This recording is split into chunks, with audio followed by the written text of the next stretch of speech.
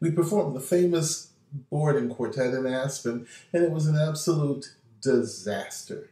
Nothing was clicking or working. It was simply an awful performance.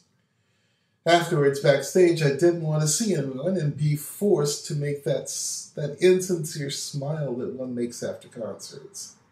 But the public was let in anyways. It was then that an elderly lady approached me with tears in her eyes. She told me the story behind her first hearing of the quartet and how our performance brought back all of those memories. She thanked me profusely for the moment we had given her and then walked away.